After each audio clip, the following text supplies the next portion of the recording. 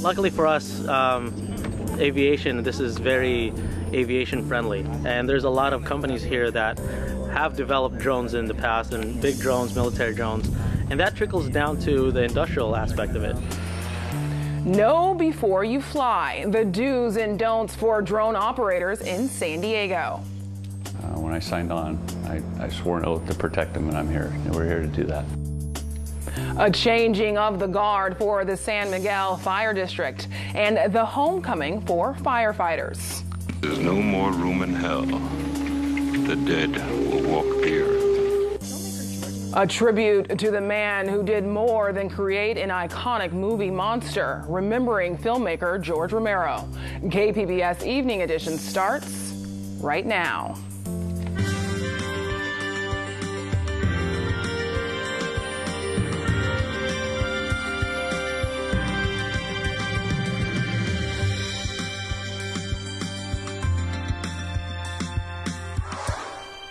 Good evening, and thanks for joining us. I'm Ebony Monet. Tonight at the state capitol, lawmakers are debating the fate of California's landmark cap and trade law. It's part of Governor Brown's plan to reduce greenhouse gas emissions. California may be doing even more to address climate change. As Ingrid Lobet of KPBS media partner iNewsSource reports, another bill would mandate all of our electricity come from solar, wind, and other clean sources. California is already transitioning to electricity that doesn't aggravate climate change, but State Senator Kevin De Leon's bill, SB 100, would significantly speed that up to 100% 28 years from now in 2045. These changes would be considered bad for business in some other parts of the country, but De Leon believes they're good for jobs here. There are now 10 times more jobs in the clean energy space in California than there are coal mining jobs in all of America. California's economy has been growing while pollution from generating electricity has been going down. More than 70 people lined up at a committee hearing last week to say they support the bill. Some important labor groups are backing it. They want to keep hiring apprentices and keep their people busy building solar and wind farms. We've already seen construction slow down because major utilities have what they need to meet the 50%. The industry is ready, waiting. The workforce is ready and waiting. All we need is SB 100. Nuclear energy and large hydro dam projects are allowed under the bill. Opposition comes from some legislators representing hotter areas where air conditioning bills can be crushing. The governor has not said if he would sign the bill. For KPBS, I'm Ingrid Lobet with iNewsSource, an independently funded nonprofit partner of KPBS. The U.S. Forest Service says starting today, the Cleveland National Forest will operate under elevated fire restrictions. They kick in every summer and include no smoking, welding, or use of explosives in the forest. Also, anything with a gas engine like a chainsaw or ATV must have a spark arrestor on the exhaust system. A spark from a vehicle exhaust was found to be the cause of last week's Jennings fire in East County. Fire Chief Brian Rhodes says summer heat and dry vegetation make restrictions necessary. We finally have reached a threshold where our live fuel moistures are starting to drop and getting to a condition where they will support fire. He also says while open fires in the forest are not allowed, you can still have a campfire at Mount Laguna Campground. Forestry officials ask visitors to be aware of wildfire conditions and to take the appropriate preventative measures.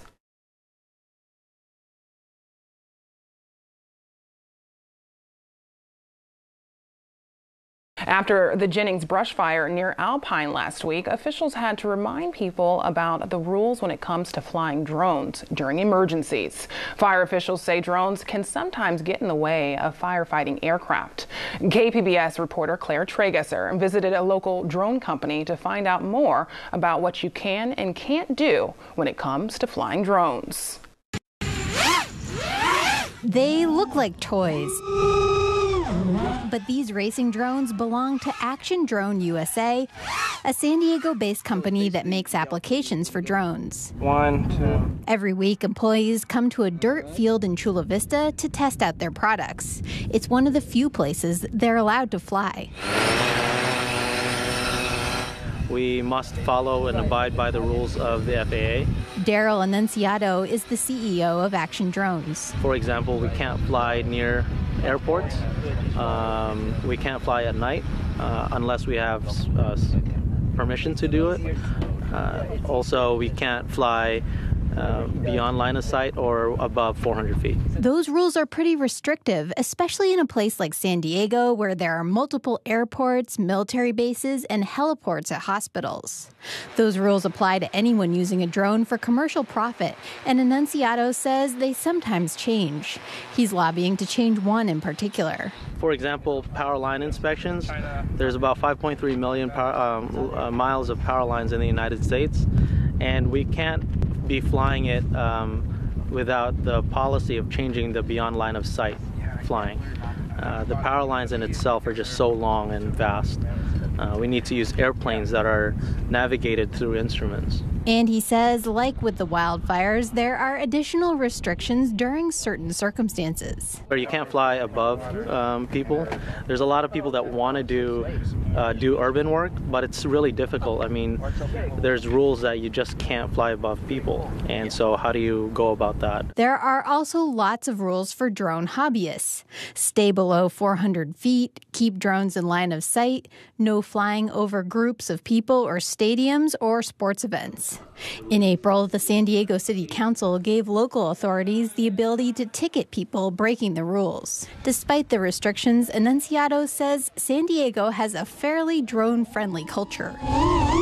Luckily for us, aviation, this is very aviation friendly. And there's a lot of companies here that have developed drones in the past, and big drones, military drones, and that trickles down to the industrial aspect of it. What happened is because we're so aircraft centric as a city, it's not hard for us to develop something in the drone field. And that's just what Action Drone plans to do, as they believe the future is in flight despite the rules. Claire Tregesser, KPBS News. The San Miguel Fire Rescue District is back under the local operation after being under CAL FIRE for the last 4 years. The San Miguel District covers more than 100,000 people in several East County cities, along with unincorporated parts of El Cajon and La Mesa. KPBS's Matt Hoffman tells us how staff are dealing with the transition.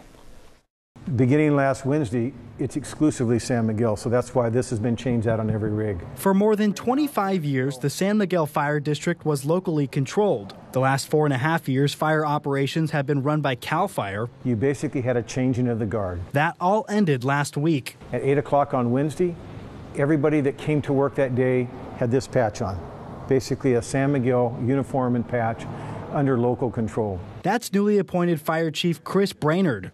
For years, Chief Brainerd worked for San Diego Fire Rescue before coming out of retirement for the San Miguel job. This is a career highlight for me, with the esprit de corps, the professionalism, the enthusiasm, the dedication that these employees are showing is unparalleled. I've never seen anything like this in my entire career. When the district first came under CAL FIRE, all the San Miguel firefighters were offered jobs, including Captain Tom Payton. Payton had been working for the district for 15 years prior. He stayed on with CAL FIRE for 4 years, but today, Payton works for the locally run fire district. It was a great feeling to be returning home. You know, we had our department back. While under CAL FIRE, logos were changed and fire trucks were renumbered. Today, the district has a brand new logo made by one of its own firefighters. You can see the outline of the old engine number. Captain Payton says he nearly broke down after hearing the district's old truck numbers announced during roll call. Lived most of my life in East County, and I'm committed to the people of this district. When I signed on, I swore an oath to protect them, and I'm here. And we're here to do that. Since taking over control, the San Miguel Fire District has been to several dozen fire and emergency calls. Chief Brainerd says the move away from CAL FIRE is expected to save millions of dollars in the next few years. For KPBS News, I'm Matt Hoffman. The San Diego City Council approved a plan today to turn a Super 8 motel on Palm Avenue in Nestor into transitional housing for people convicted of low-level crimes. The $11 million project faces opposition from the community. Some residents say the facility will hinder efforts to revitalize the neighborhood. Barring any delays, renovations on the motel are expected to begin in January. When doctors tell their overweight patients they may be heading towards diabetes and they need to change their diet, the conversation often stops there. But Cheryl Clark with KPBS media partner iNewsSource says a new Medicare proposal may offer a solution. Last fall, Medicare said it wanted to pay up to $450 to hospital groups and organizations like the YMCA for each overweight person 65 and older with prediabetes who enrolls in classes and drops 9% of their weight. Weight loss can prevent progression to diabetes. Well, now Medicare wants to raise the stakes. It's proposing to increase the amount to $810. The program can last for 3 years for each participant, and Medicare says providers can offer such things as gym memberships and child care to get participants to stick with the program. Medicare hopes that preventing diabetes will avoid billions in medical costs. And if Medicare finalizes its policy in November, the program will start April 1st. For KPBS, I'm Cheryl Clark from iNewsSource, an independently funded nonprofit partner of KPBS. A couple competitors looking to unseat San Diego Congressman Darrell Issa are gaining some support from individual donors. Orange County Attorney Mike Levin has raised more than $600,000. Democrat Doug Applegate, who challenged Issa last fall, has raised just less than $400,000. Issa, who only narrowly kept his seat in the House last November, has raised about $20,000 more than Applegate. Another challenger, Paul Kerr, has not declared any fundraising donations. Issa still has the most cash on hand for the race ahead, despite the fundraising haul from his challengers. California pet stores will face a big change if a bill advanced today passes. The proposed legislation would require that all dogs, cats, and rabbits sold in stores would come from shelters or rescue organizations, not breeders. I'm confident the shelters will work with all small business owners across California that have retail establishments that sell pets now. They'll change. The law will make them change, and I'm confident they'll work together to support our animals. Pet store owners gave an emotional plea, telling lawmakers they will lose their businesses if the bill passes. They say they don't have the nonprofit status to deal with all the issues that come with shelter pets. They also say the legislation would deny consumers the right to choose. New research suggests that changes to speech may indicate someone is developing thinking problems. AP reporter Carrie Antelfinger has more on those verbal cues. Little boy's going to get hurt in about a second when he falls off the stool that he's standing on, grabbing cookies from the cookie jar. And 72-year-old Alan Sweet is describing an illustration. His words could give researchers insights into dementia. Well, I can't say I enjoy it, because I'd be lying, but I recognize that is, these are scientific tests. University of Wisconsin researchers say for some people, subtle changes in everyday speech can be correlated with early mild cognitive impairment, which can be a precursor to Alzheimer's. The results of the study, the biggest yet of its kind, are being presented at the Alzheimer's Association International Conference in London this week. This is definitely important because it's the first step in seeing that we can see change in speech very early on. Current drugs can't slow or reverse dementia. Doctors think treatment might need to start sooner to do any good, so there's a push to find early signs. We all use different techniques to speak, like fillers. We all use that occasionally. But in this case, what we're seeing is something more severe than what's typical. Here is audio from a 2013 visit, which has been altered by researchers to protect the participant's identity. The boy and the girl are sneaking cookies because the cookie jar is on the second shelf of the kitchen cupboard. This is the same participant 2 years later. Her kids are doing something they're not supposed to be doing, or at least the boy is, and he's about to fall and probably hurt himself, and she's missing it. Arizona State University researchers discovered similar results comparing President Ronald Reagan's news conferences from 1981 to 1989. As time wore on, Reagan used fewer unique words and more nonspecific nouns and fillers. If we're talking about disarming the, I don't think that he would gamble on believing that he shouldn't protect his own interests also. He was ultimately diagnosed with Alzheimer's 5 years later. Alan Sweet watched his father and then his mother suffer with forms of dementia before they died. My goal is simply to cure Alzheimer's, but to do what I can, where I can, when I can, to further the cause of Alzheimer's research. The mother is, I assume she's the mother. Using words to find clues on early signs of mental decline. Carrie Antelfinger, Associated Press. Now ready for boaters and water fans. A ramp boat launch ranch at Glorietta Bay today marked the end of a makeover for the ramp and dock replacement project in Coronado. The upgrades made the dock more accessible to people with disabilities. Coronado's Mayor Pro Tem says the improvements were needed. The facility before was indeed falling apart, and in fact, a little while before we started this project, we had a boat catch fire next to this dock, and several of the wooden parts of the dock were damaged by the fire.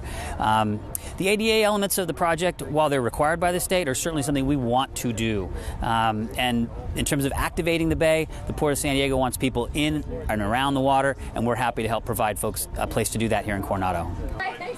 Before the renovations, the Glorietta Bay boat launch ramp was in continuous operation for more than 40 years. The new dock will moor 34 boats to meet the current demand for wider and larger sizes. A warm and cloudy week ahead for San Diego. Jeff Cornish has more in tonight's forecast. Things are going to be changing a little bit here over the next few days as slightly higher amounts of moisture will begin to increase from east to west, and that will lead to some spotty showers and even a few isolated thunderstorms in the mountains. Now, we're not going to see this in San Diego most likely, but off to the east, some of the mountains will see a little bit of a drink of water.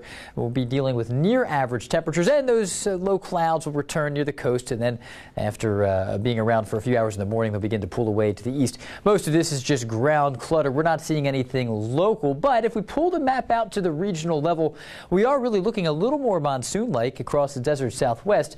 Look at that swirl of showers and thunderstorms migrating west, and they're pushing south and west of Phoenix. We've had some flash flooding in some parts of Arizona. In some cases over the weekend, as you probably have heard, it proved to be deadly. So that's a problem in the desert areas.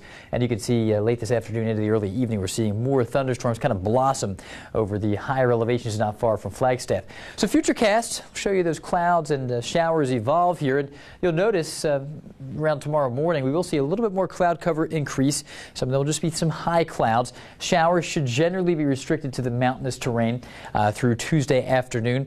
But a few of these will knock on our door, and some of those higher elevations to the east could see a brief shower or thunderstorm into Tuesday and Wednesday afternoons. Not much of a chance in the morning, but the increasing likelihood is into the afternoon and evening. With the help of the morning and afternoon sunshine driving temperatures up, we get warmer near the ground, and over some of those mountains a few storms will fire. Tonight we're on track for a low near 70, partly cloudy and kind of humid out there.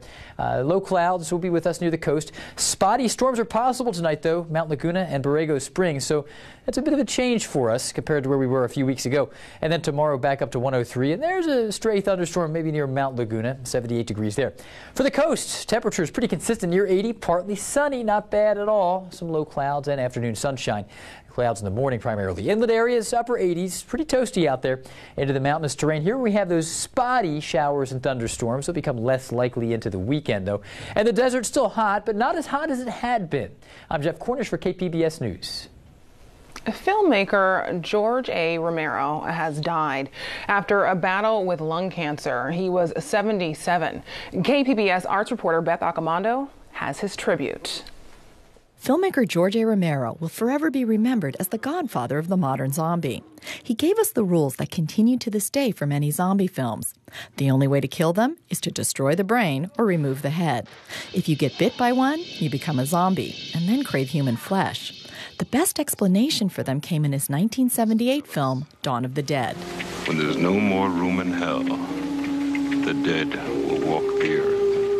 But Romero did more than just create a movie monster. He suggested that zombies could be a blank canvas for social commentary and a way to explore what it means to be human. Edgar Wright's Shaun of the Dead got to the essence of the zombie's appeal. Look at the face. It's vacant, with a hint of sadness. Romero's zombies were like a faded memory of what it's like to be human, which was what made them both compelling and terrifying. George Romero has died, but unlike so many of the characters he created, may he rest in peace. Beth Accomando, KPBS News. Another Hollywood death over the weekend, Oscar winner Martin Landau. He was recognized by the Academy for his portrayal of Bela Lugosi in Ed Wood in 1994, but had a long and varied acting career spanning several decades. He starred in the 1960s series Mission Impossible and played the villain in North by Northwest. He was 89 years old. The presence of clouds and shadows mean plants live in a constantly changing world of light. Researchers find plants can detect shadows. In tonight's SciTech report, producer Frank Graff shows us how they do it and capture sunlight. It's not easy being a plant. That's because your world is constantly changing in providing one of the most important things needed to survive: sunlight. Watch this time-lapse video. Once the sun rises, clouds come by. Shadows move, sunlight flickers, the sun sets. It's clear sunlight isn't always there, and plants use sunlight as energy to make food. You can think of light as a nutrient, like water. Plants need water. Plants need nutrients like potassium and nitrogen. We add fertilizer to our garden. They need carbon dioxide, and plants are competing for these things, and they're competing for light. Plants need three basic things to live: water from the soil, carbon dioxide from the air, and energy from the sun. Plants combine those ingredients to make food in a process called photosynthesis. It all happens in the plant's cells. Plants capture sunlight using a compound called chlorophyll. Chlorophyll is found inside a structure called a chloroplast. Photosynthesis converts sunlight into chemical energy, which is used to make glucose, or sugar, along with oxygen.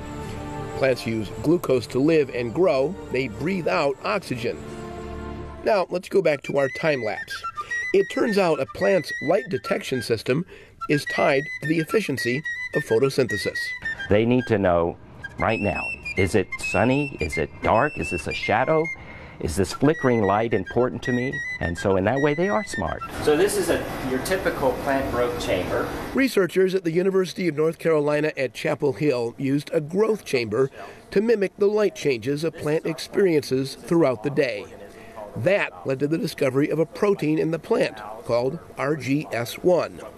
The protein detects changes in light and measures changes in glucose to control how efficiently photosynthesis works. It knows when something is a shadow and what is a flicker of a light or the end of the day. It kind of knows it, and I'm using know in a anthropomorphic way, because remember, a plant is sessile, which means it just can't get up and go. If the sun is too bright, it can't go into the shade like we do. It has to stay where it's at, and it has to become, let's say, inefficient at collecting the light, because if it were too efficient, it would literally burn up. And so what we're trying to do is to determine how a plant's going to change in response to a change in its environment. In short, when light changes, a plant needs to show restraint. If a brief shadow forms and the plant increases the efficiency of photosynthesis, when the sun comes out of the shadows quickly, the plant will burn up. The plant needs to determine, is this a shadow or the end of the day? it can all be plotted in an equation. And so we have a plant at some height. So the plant, this is a tiny plant, and we say, let's let the sun shine a lot of light on the plant. And then if the sun shines a lot of light on the plant, what we observe is a tall plant. So what we're going to do is write this all into equations. And so in our equation, we have our plant height at the beginning of our experiment, and then we add some light into our plant, and then we measure how that plant height is going to change. And then we can plot out the height of the plant as a function of time. So, what does a plant consider to be a shadow? The study found any change in light that was longer than 4 minutes was determined to be more than a flicker of light, and the efficiency of photosynthesis was increased. And my model showed that if that duration is very short, like shorter than 4 minutes, then the plant won't react at all. The sugar is the signal. You can think of, we all think of sugars as something important for as a nutrient, right? But it's also a signal. It's also a signal. Just like a hormone is a signal, or light can be a signal, or sound is a signal. Sugar, the amount of sugar and how it changes in time is also a signal. That story comes to us from SciTech Now, which can be seen Sundays at 5:30 here on KPBS. Here's a look at what we're working on for tomorrow in the KPBS newsroom. On Morning Edition, taking his job title to heart, meet California's Poet Laureate on tour of the Golden State. You can find tonight's stories on our website, kpbs.org/evening edition. Thanks for joining us. Have a great night.